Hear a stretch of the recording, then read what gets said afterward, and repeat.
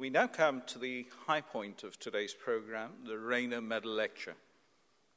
Our lecturer comes from a dynasty of ophthalmologists in Mendoza, Argentina. He trained in Argentina and the United States of America. He has published extensively and has been an invited lecturer to many learned societies. A real whirlwind of energy, he's a passionate surgical innovator and has designed more than 60 surgical instruments. He was the first in the world to come up with the concept of bioptics to correct extreme refractive errors.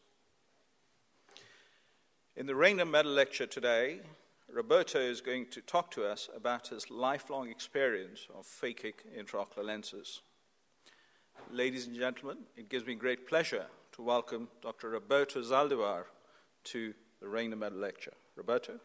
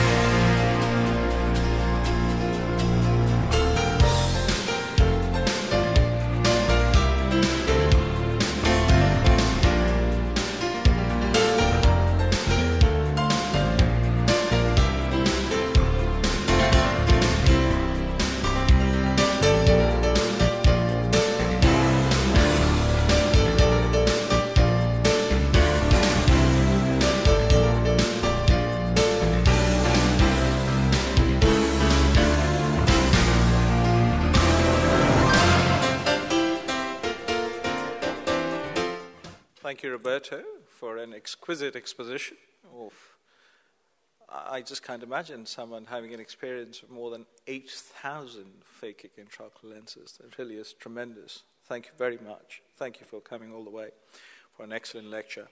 I'd like to invite Martin Jameson, who's the CEO of Rayner, to come up on stage and present the Rayner Medal to Roberto. Martin?